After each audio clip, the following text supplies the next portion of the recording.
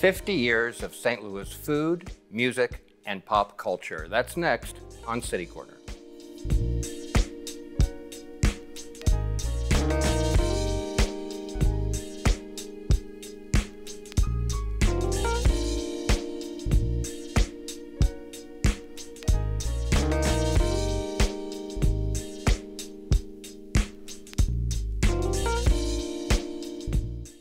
I'm Steve Potter, and welcome to City Corner. Well, Blueberry Hill is celebrating 50 years as an iconic restaurant and music venue on the Delmar Loop, and Joe Edwards started it all. He's our guest today. Hi, Joe. Welcome to the show. It's a pleasure being here. I have a very important question for you. Do you remember me? Now, I mean that as a joke because, most people when they come on a show or interview do remember. You have been interviewed so many times by so many people over so many years. I wouldn't be surprised if you don't remember my interviews. No, I do remember doing an interview with you long ago, and now we're doing it right now. Yeah, I think we did radio and TV, and I was down there to cover the Walk of Fame a couple of times. I'm kind of curious, if somebody is watching this show right now, I find it hard to believe, they've never heard of Blueberry Hill, maybe they just moved to town or something. Blueberry Hill is actually in University City, the Delmar Loop. St. Louis's Delmar Loop is what we call it. So if you go back 50 years ago, how would you describe the Loop and the building that you're in now? Well, the Loop had been in great decline for many years, as many streets around our country had been, and had been kind of given up for dead. And it's half the storefronts were either vacant or have Venetian blinds on them being used as warehouse space. And the building that we moved into had water coming in from the roof because it wasn't fixed and all that, but it was inexpensive rent because that's how we opened, on $10,500 of borrowed money from friends. We didn't have a lot to operate with. And, but I liked the area a lot. I liked the architecture that was still left in the area. I loved the fact that Washington University was right near it and just had great potential. Well, where were you in your life then? Were you a bar owner then, or were you in the business, or what were you all about? No, I knew more from the other side of the bar, the customer side, but I had never been in business in that way. No, I went to John Burroughs here in St. Louis and then graduated from Duke University and did a little Army time and then came back and still didn't know what I wanted to do in life. And I figured, well, I have this incredible record collection of 30,000 45 RPM records that used to be in jukeboxes back then, long before CDs or the internet, and also a lot of pop culture items that I had all boxed up in my apartment. And I figured, gosh, I'm gonna put these in display cases and program the jukebox, change the songs every 2 weeks, except for Blueberry Hill, and hope that people enjoyed it. And it was a great risk, but a great love affair with that kind of a feel where people could come in and enjoy life, play music, put their troubles behind them for a couple hours, and little by little, it worked.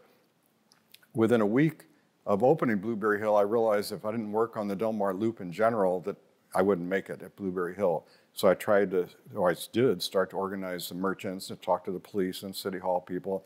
Let's do this. Let's put dusk to dawn lights in the alleys and under canopies. Let's have more trash receptacles to reduce trash. Let's put in flower planters to make it more colorful. And just through the years, little by little, organically, it worked out. Well, you just described what the Delmar Loop and your building was like 50 years ago. How about if someone had never heard of it today? How would you describe it today by contrast? I guess I would describe Blueberry Hill as being a really good restaurant and music club filled with pop culture and memorabilia. And that kind of sums up what people find when they come from around the country and around the world. And people do come from around the world. It's pretty great to see people from Japan and Brazil and the United Kingdom. We're looking at some pictures right now, and you can see it's sort of a collection of things, lots of pictures of celebrities that have been there. And tell me what's all going on. Well, right now we're looking at 5 Wurlitzer jukeboxes, and now the exterior sign where the 2 dancers are dancing on the marquee, and the rotating messages on the marquee, and welcome to the Loop. I always like to welcome people and let them feel comfortable any place that I create. I wanted to ask you about that sign because that's the one now, but I'm wondering if that's evolved over the years too. Like I picture maybe back in 1972 when you opened, I don't know, you made a little cardboard sign with a magic marker or something. You're very close. Back then it was a 4x8 sheet of plywood where I drilled different holes around it and put Christmas lights in, blue and gold Christmas lights. That's how inexpensive that first sign was. Then that was replaced later on, a couple of years later, with a jukebox themed sign. And then it was replaced by another one, and now finally, the final one that is going to be there in perpetuity. I want to ask you about your wife, Linda, because I know that she's played a role in this over the years too. And of course, you're always the one giving the interviews, but she deserves a call out, doesn't she? Oh, she does. She created one of the coolest display windows in America. It's been written about in national magazines and all, where I guess based on the influence of the old department store animated windows around Christmas time, but she does it all year round, where in the corner window you can have, on Halloween, it could be Rosemary's baby shower, just something really unusual, or Easter Bunny's kitchen, or trimming Santa's tree, more positive with live people in it, volunteer live people. Right now, currently, there's the world's largest dart is there.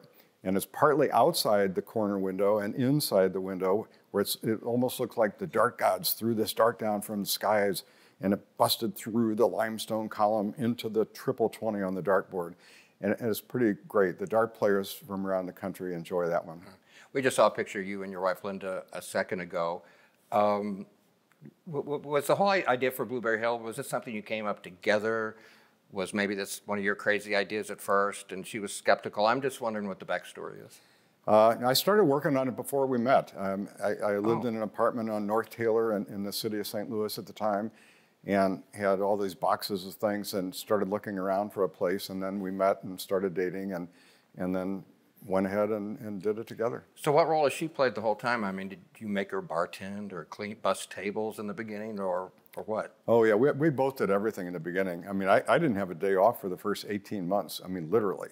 I would take an order, slice the meat, make the sandwich, deliver it, draw the beer, bus the tables, wash the glasses. There were nights where I worked totally by myself because that's how slow things were at that time. Almost went out of business 3 times in the first 2 years, primarily because I banned 2/3 of our customers. I wasn't going to put up with rude people or dangerous people. And at that time, we didn't have our 2 daughters yet, so I could risk a lot more. But it set a tone for the Loop as far as safety goes and making people feel comfortable, where a single woman could come in or grandparents with a grandchild could come in and know that they would be looked after. I think a lot of people would have a hard time believing that if they hadn't been there then, because if you go today, there are a lot of great businesses on that strip, and that's not the vibe you get at all. No, it's one of the safest city streets in the Midwest now. The pedestrian traffic is just amazing. All the great independent stores are wonderful. Not just restaurants, although we have the biggest selection of cuisines of any place in St. Louis represented there, but also art galleries and clothing boutiques, and one of the best record stores in the United States. There's so many different things, not to mention the music venues like the Pageant and Delmar Hall, the Moonrise Hotel with the world's largest man-made rotating moon. I like to do whimsical things, loopish things. And so, yeah, no, it's an incredibly wonderfully safe street. So I'm thinking back to the early years when your wife, Linda, was bussing tables and you were like putting cheeseburgers together and stuff like that. When did famous people start coming? That was probably a slow evolution, right? It was, although early on, the jukebox was a big draw because of the changing of the records. And probably the most famous early customer was the great actor John Goodman. And he grew up in Afton, St. Louis County, and he and his friends would come in, once or twice a week and just pump quarter after quarter in the jukebox and play air guitar and sing along to the songs. Was this before I went to Springfield to go to college? Do you know? No, it was just after, I think, at that time. But they really enjoyed it, and I really enjoyed just singing along sometimes with them. They just had such a joyous spirit about life.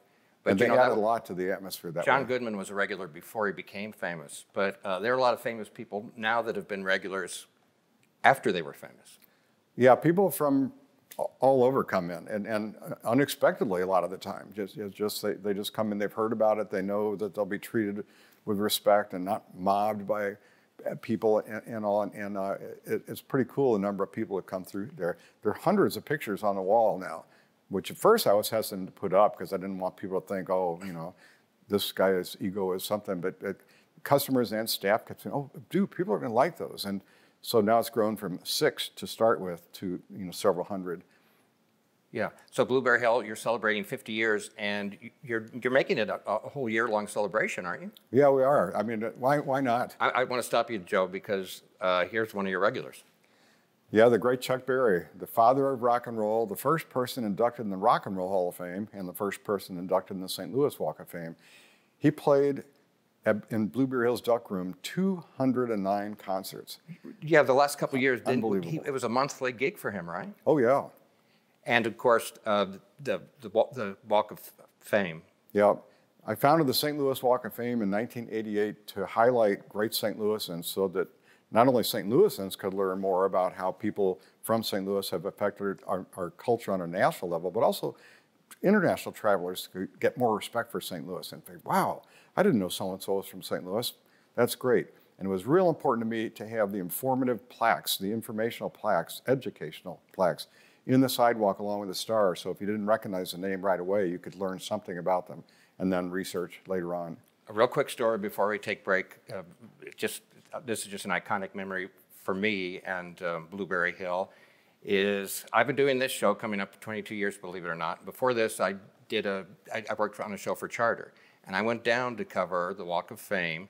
It was 2001, and you wouldn't remember this, but I was interviewing you, and I'll never forget. As I'm interviewing you, I look to my right, and about 3 feet away watching is Chuck Berry. And then I turned to my left, and about 5 feet over there is Ike Turner. And I thought, I'm standing here between these. It just kind of, that'll be something I'll never forget. Music royalty. You were right there. It was, and glad to be. We need to take a break. We're talking with Joe Edwards about the 50th anniversary of Blueberry Hill, and we'll be back right after this.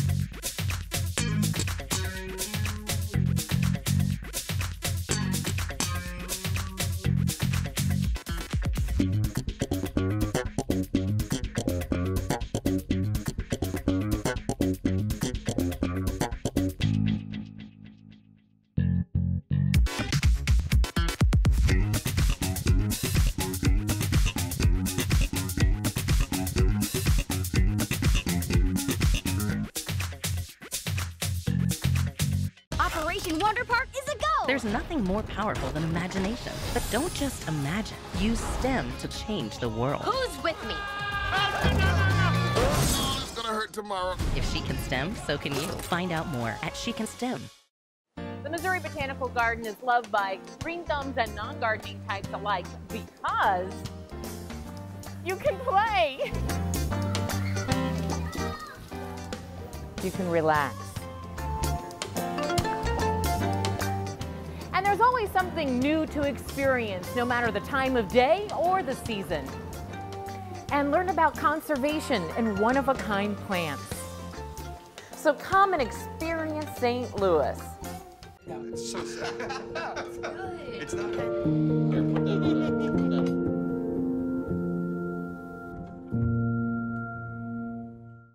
If you smoked, this new lung cancer screening could save your life. Visit SaveByTheScan.org.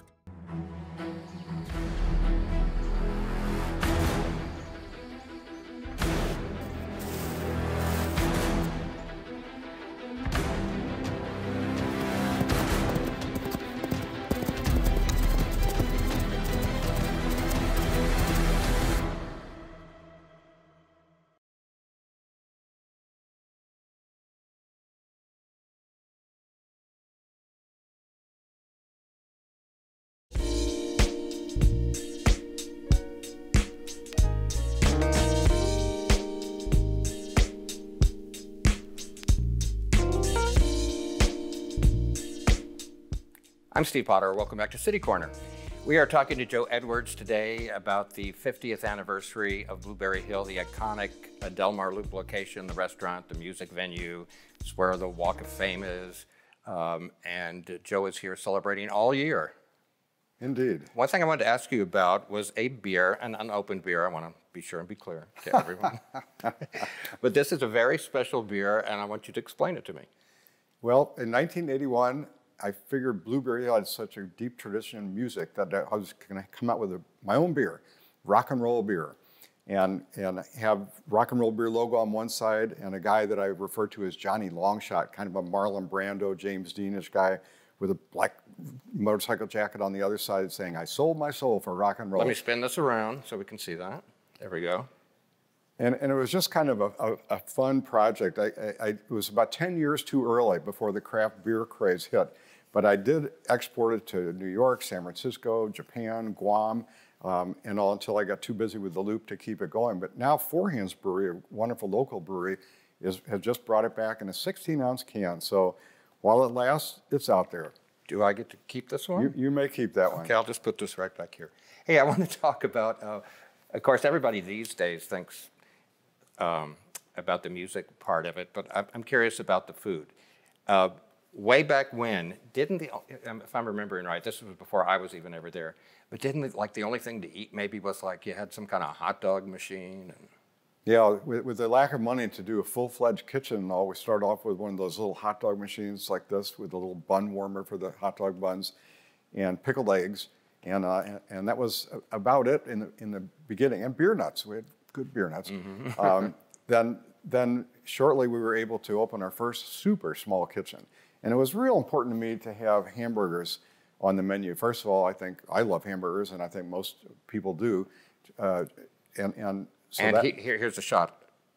Well, we'll go back. There's a shot of the great. There we go. Oh yes, that's the current Western burger with the onion ring and the soft spread cheddar and the bacon and all. No calories in that, right? No. Well, just a handful. But we also have vegan burgers, vegetarian burgers. Now we have about 6 or 7 different burgers for everybody's tastes.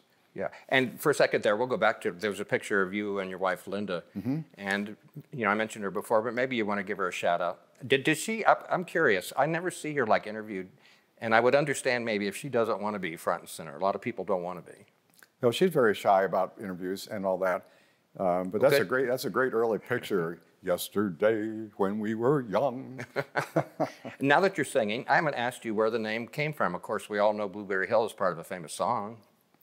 Yeah, it was influenced by the Fats Domino version of Blueberry Hill. There were big band versions back in the 1940s, but his 1956 version with that liltingly beautiful voice, I found my thrill on Blueberry Hill. I figured, gosh, what a great tagline, what a great positive thing. And I thought that came so easily. I started looking through all my records just to find out a better music-related title, and I couldn't. I just went back to my original impulse and called it Blueberry Hill. Now, we already talked about that you're responsible for the St. Louis Walk of Fame, and there are, is it 150 or something close to that, stars that you have along Delmar, and they each honor a person. They could be famous for a number of different reasons, and people from 200 years ago till today. Yeah, that's what's so exciting to show. I think St. Louis has influenced our culture nationally and internationally more than any other city, except maybe some of the really old ones like Philadelphia, Boston, and New York. But other than that, we're way ahead of Los Angeles and San Francisco and Chicago, I think, as far as impacting culture in music and journalism and sports and also science and all. It's remarkable. And I said I think it's 150 roughly, but I went and I looked at the list a little while ago, and I've interviewed like over 10 of those people just at different times in my career, nothing to do with Blueberry Hill, which I thought was kind of cool. I just wanted to run down my list, and I might ask you about 1 or 2 of them. Sure. These are all people I interviewed totally separate from Blueberry Hill on the radio about other things, and they just happened to be there. Gio Obata. Yeah, Gio Obata was one of the greatest architects ever in the United States, and came to St. Louis. His family was interned during World War II, horrible type of stuff in our country's history. But he was one of the main partners of HOK, the great architectural firm who's done stuff all around the world. Right. Also, Ridley Pearson, a world-famous novelist. I used to interview him on St. Louis Public Radio, but he had a St. Louis connection. Was it his wife? I can't remember now. Well, plus he plays music too. I mean, people Right. don't think about that, but I think he and other famous authors kind of get together and play music occasionally too. He was a super nice guy. Yeah. Christine Brewer, I got to know really well over the years. She's an international opera star. Amazing voice. And one of the nicest people you'll ever meet. Very down to earth, wonderfully down to earth. But oh my gosh, what a voice. Hey, I've got a couple of pictures of you I want to show. I think you might be with people we might recognize. Or maybe it's just you. Would you tell me what you're doing if you can remember? I'm putting up our liquor license on the wall. We have to display things. So they wouldn't give me a liquor license for the first couple of years. A beer license, but not a liquor license. So that was kind of a big moment. Okay, I think we got another one. Oh, the jukebox. Yeah. I've never seen a jukebox look like that. Yeah, that was a Seaberg that kind of people referred to it as the washing machine because it kind of looked like an old style washing machine. Well, it would have had vinyl But records, right? Yeah, oh yeah, definitely. Yeah. Definitely. Wow. And then another food item, because we talked about your burgers and things. So are you known for ravioli too? Yeah, a lot of people really like ours. And there are other restaurants, especially on the hill in St. Louis, that have great ravioli. But ours is good, and people that come in from other states are freaked out by ravioli. Oh my gosh, I've never tasted this before, and they absolutely love it. I'm proud of our kitchen staff. I mean, they're people that have been there over 40 years in the kitchen. Food consistency is the key to a successful restaurant. Right. And it's always got to be the same. we always are able to do that due to the loyal group we have working with us. I'm interested. We've talked all about a lot of the famous people that drop by and stuff. I'm curious about this. If a famous person comes by, do you always know it? I'm wondering do their PR person call them and let you know, or does sometimes someone famous is there and you didn't expect them? Oh, most of the time they just show up. They're in town playing, 20,000 capacity place, but they show up. Other times they might call ahead of time, very seldom, but they do.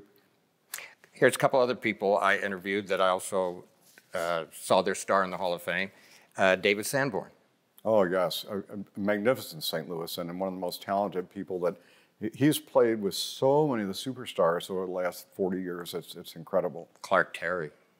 He played his own flugelhorn when he was inducted. That was a real honor, a real thrill for me when he was inducted in the St. Louis Walk of Fame. He brought his flugelhorn and played a few notes. Right. We have a little video I want to share because speaking of well-known people that have frequented Blueberry Hill, I guess it was your people. Someone put together a video, and they're all sort of saying hi to you and best wishes because September 8th was your big celebration, although you're celebrating your 50th year for the entire year. Correct. It was September 8th. So why don't we take a look at this video and share it with our audience. Happy birthday to you, happy birthday to you, happy birthday, Blueberry Hill. Happy birthday to you. To my good friend Joe Edwards, happy 50-year anniversary at Blueberry Hill. Hi, I'm Tim Convey. I have so many great memories of Blueberry Hill. I saw so many shows down in the Duck Room. I saw an MU330 show down there that blew my mind. I also, for a long time, hosted a monthly comedy show in the Duck Room, and we had so many great nights with great comics. But my favorite memory of Blueberry Hill is the night that my band Ludo opened up in the Duck Room for our hero, Chuck Berry. One of the best nights of my life. I still have the picture, hangs in my house to this day. So thanks, Blueberry Hill, and congrats on 50 years. Hi, this is John Goodman. I just want to wish Joe and Blueberry Hill a happy 50th anniversary. It's a place where I had my first legal drink there 49 years ago. And one to grow on. Thanks, Joe. Cardinals and the Blues in Blueberry Hill. Happy 50th anniversary to a St. Louis institution. Andy Cohen here. I want to wish Joe Edwards and Blueberry Hill a happy 50th anniversary. I've had so many great times at Blueberry Hill, starting, well, when I was underage. And they let me in. I must have had a great fake ID. And then we would go in college every year. That was the spot that we would go meet all of our high school friends. And it's just been an amazing meeting place for me and my friends for so many of your 50 years. Happy anniversary, Blueberry Hill. Love it, love it, love it there. Hey, it's Bob Costas, and congratulations to my friend Joe Edwards and to Blueberry Hill on their golden anniversary, 50 years of being a St. Louis institution. One of the great burgers anywhere on the planet, open until the wee hours, hosted Chuck Berry forever, duck room downstairs, all kinds of cool retro memorabilia, and on top of it, Joe Edwards, one of the great St. Louisans, did me one of the all-time solids. In the St. Louis Walk of Fame, I was lucky to get a star, but he put it in between Stan Musial and Chuck Berry, right at the entrance of Blueberry Hill. Talk about a high tide raising all boats. Thank you, Joe. I owe you. And so does all of St. Louis for Blueberry Hill and so much more. Wow. Bob Costas likes your burgers. He does. I had one comment I want to say. When John Goodman was talking, he said he had his first legal age drink. Right when he said that, he shifted his eyes over to the side. I think he snuck in earlier. It's very possible. One time he said, and I enjoyed that one every bit as much as I enjoyed the ones before. But he didn't say that this time, which was thoughtful. Joe, we've got less than a minute left, but I want you to just kind of tease a little something. Not a lot of people know about this, but you've got something new going, very close down the street. What do you want to tell us? Across from the Moonrise Hotel, I'm building a new building called Magic Mini Golf, and it'll have 18 holes of indoor miniature golf and 2 lanes of shuffleboard and a small Ferris wheel that I got from the Muni Opera a few years ago. Just a 5-cab Ferris wheel that 3 kids or 2 adults could fit on. It'll be all indoors so you can have anniversaries, business meetings, just date nights. You know what you're going to call it, or? Magic Mini Golf. It'll be, and the sign is going to be cool as can be. Do you have a time frame on that? This coming January or February, I'm guessing it might be ready to open. Anything else planned celebrating the year in particular from now on, or are you just every day going to be a celebration, or what? Yeah, there'll be more things coming up, I think, just some meeting old friends that couldn't make it on the exact day and stuff that came in. One woman that worked there 48 years ago flew in from Florida, for example, so there'll be other ones coming through when their vacations allow it. Well, I hope everybody will get back to Blueberry Hill. The pandemic's over. Everybody get back to the Delmar Loop, Blueberry Hill. Joe Edwards, thank you for 50 years of memories. And you can follow Blueberry Hill on Facebook, Twitter, or Instagram, or I say go by and ask for a rock and roll beer. That's what I would do. Joe Edwards, it's been a pleasure to see you again. And again, congratulations on 50 years. Thank you very much. Thanks.